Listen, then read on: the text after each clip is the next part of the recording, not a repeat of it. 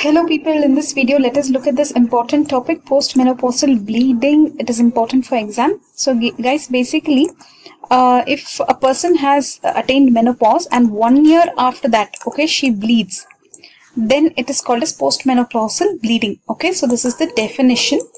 And what you should understand here, there's one more point what the textbook says, that if there is even after 55 years there is menstruation, okay, then you can still consider it as postmenopausal bleed. Did you understand, guys? She has a menopause, she stops bleeding, 1 year later she still has bleeding, is postmenopausal bleed. Or after 55 years also she has menstruation, so it is postmenopausal bleed. Okay, so from where should this bleeding be, guys? It should be from the vagina. It should not be from rectum, or there should be no hematuria. I should rule that out. So basically it should be bleeding per vagina. So what will you say it is? It is bleeding per vagina, and all the other rest of the part of the definition you will tell. So why is this topic important, guys? Because most commonly the cause will be a CA cervix, that is carcinoma of the cervix. Okay, in India and most of the world it will be mostly CA cervix, but in US etc. it could be because of this atrophic endometrium. So because the cause is cancerous, it is very important to focus on this topic. Okay, so 1/3 of the cases will have malignancy. That's what you should understand. You should not underestimate this case. Okay, so what and all you should know here: carcinoma of the cervix, mainly you have to focus on that. Otherwise it is atrophic endometrium in the west. Okay, otherwise other causes you should know are endometrial, hyperplasia.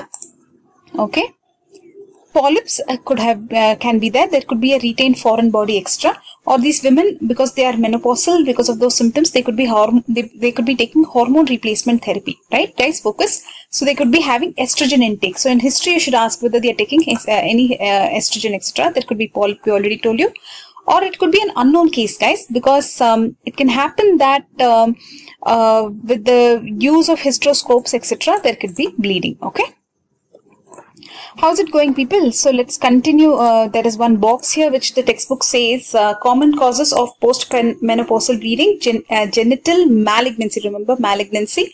That is what we are trying to tell you. That's why this topic is very important. So how will you investigate? First of all, you should establish that it is bleeding per vagina and not from anywhere else. Take proper history from this person. Ask about the age of menopause. What is the pattern of bleeding, amount, episodes of bleeding? Is there do you feel anything coming out of your introitus? Is it? And is there any urinary problem? Is she taking estrogen? Right? Take the family history of carcinoma. Okay. Then let's move on to the general examination, guys. Are you able to focus? General examination. You will check for enlarged groin. Is it supraclavicular lymph nodes? Clavicular. Okay. Then what else, guys? Breast should be palpated. Okay. So let us look at this. You look at the supraclavicular lymph nodes, metastatic lymph nodes of the anterior vaginal wall. So again, some metastatic nodules you look for. Breasts you should examine to rule out anything that is like breast cancer, etc. Coming to per abdomen, what will you look for? Pyometra, a lump in the lower abdomen may be due to pyometra or uterine sarcoma or adnexal mass. What is this pyometra, guys? Focus. Looks like an infection, right? Of what? Of the uterus. Okay, guys. So you are going to look for any lump, etc. Inspection of the perineum. Now you will check the perineum, guys. You look for this ulcer. Decubitus ulcer. That's why they said, right, that one of the causes, if we saw the list, there was this decubitus ulcer. Okay, so they're just checking the vulva, etc. Then coming to palpation, guys, inspection over. Now you'll palpate, separate the labia, and then you will look for the urethral meatus. You'll just check if there's any caruncle, polyp, or mucosal prolapse. Okay, you will just check. Basically, you're checking external examination only. This is. Then speculum examination. What will you do here? You will basically, you're trying to look for what? CA cervix, right? So you will check the cervix for any growth. If you will take a biopsy, then you will do examination of the cervix. You will try to take a smear and exclude dysplasia or CIN. What is CIN in carcinoma cervix?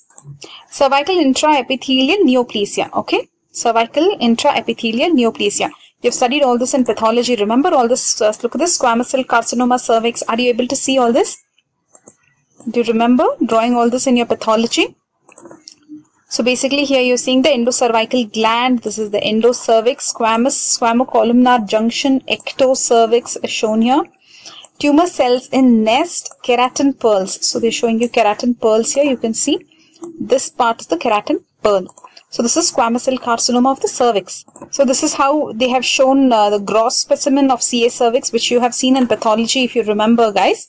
So basically that is why they're saying postmenopausal bleeding is very important because of all this carcinoma cervix. If you remember this table from your pathology textbook, cervical intraepithelial neoplasia, squamous intraepithelial lesion, CIN-SIL, okay. So this is the Bethesda system. So here you can see low grade squamous intraepithelial lesion, high grade squamous intraepithelial lesion. So it's caused by the human papilloma virus, the types they're telling. Right, and do you remember the CIN1 and 2 and 3? Does you remember the CIN1, CIN2, CIN3? The dysplasia is mild in CIN1, is it, in this low grade, and then it can be severe carcinoma in situ in the high grade. So basically what are they saying? In the low grade you will see this coilocytic atypia, flat condyloma, and in high grade squamous intraepithelial lesion you will see progressive cellular atypia, loss of maturation. Very technical terms here for you. Anyways guys, focus. Let's go back to the textbook and read now. So guys, we were here in speculum examination. For the cervix they talked about biopsy, smear, etc. For the endometrium they're talking about aspiration cytology and Pippel endometrial sampling. These two for endometrium they're talking about, these two for cervical carcinoma they're talking about. Okay. So bimanual examination also they are doing. So they're checking if the uterus is having any pyometra or sarcoma, etc. If it is enlarged, adnexal mass means around it some mass is there. If it's palpable, they're checking, isn't it? Then they're talking about special investigations, guys. Ultrasound you can do transvaginally. Okay, because if it's more accurate. Focus, guys. What are we looking at? Investigations for what? Postmenopausal bleed. Okay, because mainly here they're trying to rule out carcinoma. You get that right? Okay, so what else they're telling here? Wait. See, we told you one of the main causes is endometrial atrophy, right? Especially in the West. So basically endometrial thickness less than 5 mm indicates atrophy. So you should be focused on that. Then they're saying saline infusion sonography is more accurate. Then you have hysteroscopy, but you remember more hysteroscopy itself can cause bleeding, right? Then endometrial biopsy is done using a Sharman curette. Okay, let's see what the Sharman curette is with. Kind of looks nice, right? Endometrial curette. Sharman curette. Okay. Okay, then some other curettage they are talking about endometrial biopsy, laparoscopy for any suspected ovarian or adnexal mass. So if it's something around.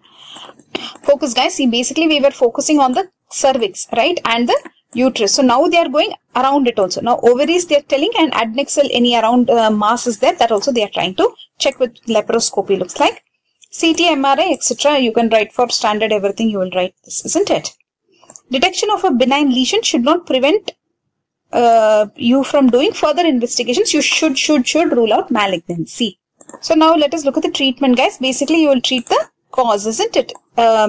If you don't find the cause, then what will you do? You just observe because of the bleeding is minimal. Otherwise, what will you do? If there is recurrence or continued bleeding, it's better to perform laparotomy, to perform hysterectomy, right? Salpingo-oophorectomy, they're removing the fallopian tubes and the ovaries, it? Salpingo-oophorectomy.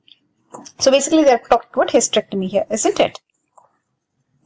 And what they are saying is, guys, once you remove this uterus, right, in the removed uterus, you may land up finding the actual cause, which could be a pathology which was there in the ovary or the fallopian tube, or there could be have been a uterine polyp, which could be benign or malignant.